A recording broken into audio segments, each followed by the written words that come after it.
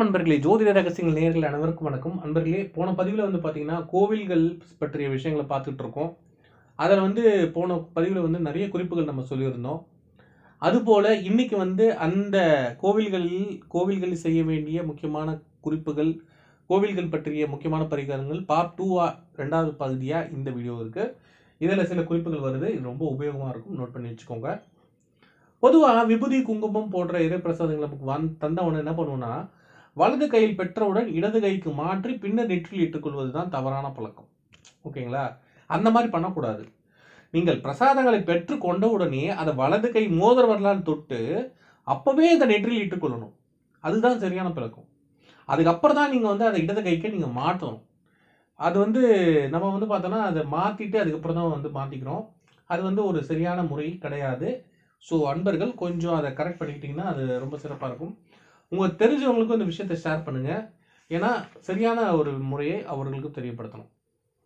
அதே போல் சில பேருக்கு வந்து ஒரு பழக்கம் உண்டு. கோவில்லேருந்து பார்த்தீங்கன்னா சில பேர் வந்து இந்த கோவிலில் இருக்கக்கூடிய அந்த மரங்கள்லேருந்து இலை, பூ இதெல்லாம் பறிச்சுட்டு வந்து சில பேர் வந்து அது ராசியாக எடுத்துப்பாங்க. அது ஒரு நல்ல விஷயம் அப்படின்னு நினச்சிட்டு என்ன பண்ணுவாங்க, அதை பறிச்சுட்டு வருவாங்க. அதை பறிச்சுட்டு வந்து காரில் வைப்பாங்க, வண்டியில் வைப்பாங்க, சில இலைகளை பறித்து பர்ஸ்கில் வச்சுப்பாங்க. இது போல் அதை வந்து பார்த்தீங்கன்னா அப்படி அதுவாக ஒரு இலை போல் விழுந்துச்சுன்னா அதை வந்து நீங்கள் எடுத்துகிட்டு வரலாம். ஆனால் கோவிலில் இருக்கக்கூடிய மரங்கள்லேருந்தோ இலைகளையோ பூக்களையோ பறித்து அதை வீட்டோடைய வழிபாட்டிற்கோ இல்லை உங்களுடைய ஆத்மார்த்தமான அந்த பூஜைக்கோ தயவுசெய்து அதை நீங்கள் பயன்படுத்தக்கூடாது. அது ரொம்ப தவறான விஷயமா இருக்கும். அதாவது உங்களுக்கு அப்படி ரொம்ப சென்டிமெண்ட்டாக நீங்கள் வந்து இப்போ ஒரு இடத்துல ஒர்க் பண்ணிங்கன்னா சில பேருக்கு வந்து இந்த சில இப்போது நெல்லி மரம்ன்ற வச்சுக்கோங்களேன், அவங்களுக்கு அதை தலை விருட்சம் நல்லா அவங்களுக்கு விருட்ச மரமாக இருக்கும், ராசியான விருட்ச மரமாக இருக்கும். அப்போ என்ன பண்ணுவாங்கன்னா அந்த நெல்லிக்காய் கீழே வந்துச்சுன்னா அதை எடுத்துகிட்டு வந்து சாப்பிட்லாம் அந்த மாதிரி. ஆனால் நீங்களாக போய் அதை பறிக்கவோ அதை வந்து எடுத்துகிட்டு வந்து உங்கள் பூஜைக்கோ அது யூஸ் பண்ணக்கூடாது. அது ரொம்ப தவறான விஷயம். அதை நீங்கள் செய்ய வேண்டாம். ஓகேங்களா? அது முக்கியமான குறிப்பு. அடுத்தது போல் முக்கியமான இது ஒரு விஷயம்.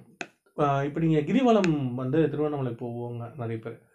ஆனால் எந்த கிழமையில் போனால் என்ன மாற்றங்கள் ஏற்படும்ன்றது ஒரு குறிப்பு இருக்குது. அது முக்கியமான குறிப்பு. இது நோட் பண்ணி வச்சுக்கோங்க. திருவண்ணாமலையில் வந்து வெள்ளிக்கிழமை அன்னைக்கு நீங்கள் கிரிவலம் வந்தவர்கள் அஷ்டலட்சுமி கடாட்சம் வந்து உங்கள் வாழ்க்கையில் உங்களுக்கு கிடைக்கும். ஓகேங்களா? அதே போல் புதன்கிழமை அன்னைக்கு வந்து பார்த்தீங்கன்னா கிரிவலம் வந்தவர்கள் பார்த்தீங்கன்னா சகல செல்வங்களும் வந்து அவங்களுக்கு சகல கலை மற்றும் அறிவு இதெல்லாம் வந்து உணரப்பெற்று அவங்களுக்கு வந்து வாழ்க்கையில் பல இன்பங்கள் அவங்களுக்கு வந்து கிடைக்கும். ஓகேங்களா? ஸோ புதன்கிழமை கிரிவலம் வந்தால் வந்து அறிவு சார்ந்த விஷயங்கள் அதற்கெல்லாம் வந்து புதன்கிழமை, வெள்ளிக்கிழமை கிரிவலம் வந்தவங்களுக்கு வந்து பார்த்திங்கன்னா நல்ல லட்சுமி கடாட்சம் இதெல்லாம் கிடைக்கும். ஸோ இதை நோட் பண்ணி வச்சுக்கோங்க. இது ரொம்பவும் உபயோகமாக இருக்கும். கிரிவலம் போகிறவங்களுக்கு இந்த தகவலை தெரியப்படுத்துங்க. நீங்கள் போனோன்னாச்சும் அவங்களுக்காச்சும் அது கண்டிப்பாக உபயோகமாக இருக்கும். ஸோ அந்தந்த நாட்களில் போனாங்கன்னா உங்களுக்கு அந்த நல்ல மாற்றங்கள் உங்களுக்கு கிடைக்கும். அடுத்து நம்ம பார்க்கக்கூடிய விஷயம் என்னென்னு பார்த்தீங்கன்னா, ஒரு பொதுவாக உங்களுக்கு தெரியும் ஒரு 3 அம்மனை வந்து ஒரே நாளில் தரிசிக்கணும் அப்படின்ற விஷயங்கள் பற்றிலாம் நிறைய கேள்விப்பட்டிருப்பீங்க. அதில் முக்கியமாக என்னென்ன விஷயங்கள் யார் என்னென்ன விஷயத்துக்காக அப்படின்றத நம்ம சொல்கிறேன். அதை நோட் பண்ணி வச்சுக்கோங்க. அதுபடி அந்த கோவிலில் வழிபாடு செய்யுங்க, சிறப்பாக இருக்கும். முதல் விஷயம், காளை மேலூர் திருவுடை எம்மாள். ஓகேங்களா? திருவுடை எம்மாள் காளை மேலூரில் இருக்கக்கூடிய திருவுடை எம்மாள் வந்து பார்த்தீங்கன்னா இச்சாசக்தி அவங்க. ஓகேங்களா? உச்சி காலத்திலும் திருவொற்றியூர் காளை வந்து பார்த்தீங்கன்னா மேலூர் திருவுடையம்மாள். ஓகேங்களா? அவங்க வந்து இச்சாசக்தி. உச்சி காலத்தில் வந்து பார்த்தீங்கன்னா திருவொற்றியூர் வடிவுடையம்மன் ஞானசக்தி. மாலை ஈவினிங் டைமில் வந்து திருமுல்லை வாயில் கொடியிடை நாயகி அவங்க வந்து கிரியாசக்தி. இவங்க 3 பேரையும் முறைப்படி தரிசித்து வழிபட்ட வந்தீங்கன்னா அது வந்து உங்களுக்கு சிறப்பான பலன்களை உங்களுக்கு தருது. ஓகேங்களா? அது முக்கியமான விஷயம். இது அப்படி தான் வழிபடணும்.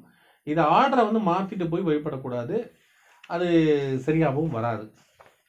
அதே போல் குழந்தை பாக்கியம் இல்லாதவர்கள், திருமணம் ஆகாதவர்கள் இவங்களுக்கெல்லாம் வந்து என்ன பண்ணணும் அப்படின்னு பார்த்தீங்கன்னா, வெள்ளிக்கிழமை காலையில் 10:30 12 மணிக்குள்ள ராகு காலத்தில் நீங்கள் வந்து சரபேஸ்வரரை வழிபட்டு வர வேண்டும். ஸ்ரீ சரபேஸ்வரரை வழிபட திருமணம், குழந்தை பாக்கியம் இதெல்லாமே கிடைக்கும். இது வந்து பார்த்தீங்கன்னா 10:12க்கு இந்த விஷயங்கள் பண்ணால் சரபேஸ்வரர் வழிபட்டால் இது கிடைக்கும். ஓகேங்களா? கடன் தொல்லை, நோய், நிம்மதி இல்லாதவர்கள், பில்லி சூன்யத்தால் பாதிக்கப்பட்டவர்கள் அவங்க என்ன பண்ணணும்னா ஞாயிற்றுக்கிழமை மாலை 4:30 6 மணிக்குள்ள ராகு காலத்தில் சரபேஸ்வரை வழிபட விரைவில் உங்கள் பிரச்சனை தீர்றதுக்கான வழி வந்து கண்டிப்பாக கிடைக்கும்.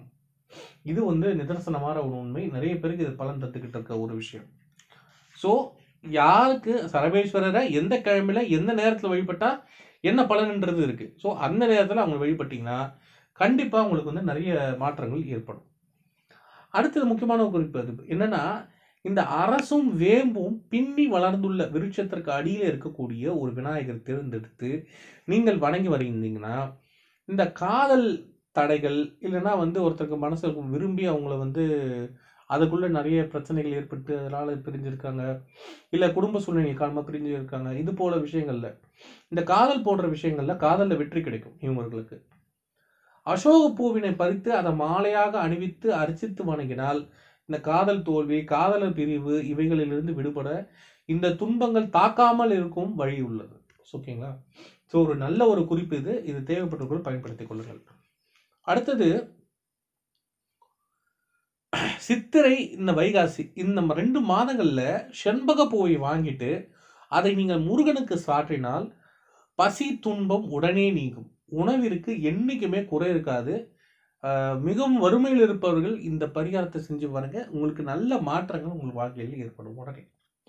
அதே போல் அடுத்தது நம்ம கடைசியாக ஒரு குறிப்பு பார்த்துக்கலாம். மிகவும் அதாவது மூல நட்சத்திரம் வந்து ஆகாத நட்சத்திரம் அப்படின்னு சில பேர் நிறைய பேர் சொல்லுவாங்க. ஆனால் நட்சத்திரங்கள்லேயே ரொம்ப உத்தமமான நட்சத்திரம் எதுன்னு கேட்டிங்கன்னா மூல நட்சத்திரம் தான். இந்த மூல நட்சத்திரத்தில் எந்த நல்ல காரியங்களையும் நீங்கள் செய்யலாம். அதில் எந்த விதமான தடையும் ஏற்படாது. இந்த மூல நட்சத்திரத்தில் செய்யக்கூடிய பயணம், காரியங்கள் அனைத்தும் வெற்றியை தரக்கூடிய ஒரு விஷயமா மாறும். ஓகேங்களா? ஸோ இது ரொம்ப முக்கியமான குறிப்பு. ஸோ அன்பர்களே, இந்த பதிவு இதோடு முடிக்கிறேன். இன்னும் இது போன்ற இன்னும் ஆச்சரியமான நிறைய தகவல்கள், ஆன்மீக தகவல்கள் அடுத்தடுத்த பதிவில் வர காத்துக்கிட்டு இருக்கு. நிறைய பூஜை குறிப்புகள் அடுத்தடுத்த வீடியோஸில் வருது. ஸோ அது எல்லாத்தையும் வந்து உங்களுக்கு வரணும்னா சேனலை மறக்காமல் சப்ஸ்கிரைப் பண்ணிவிட்டு பெல் பட்டனை ப்ரெஸ் பண்ண பறக்காதீங்க. உடனடியாக உங்களுக்கு நோட்டிஃபிகேஷன்ஸ் வரும். பார்க்கலாம். நன்றி, வணக்கம். சிவாய நம.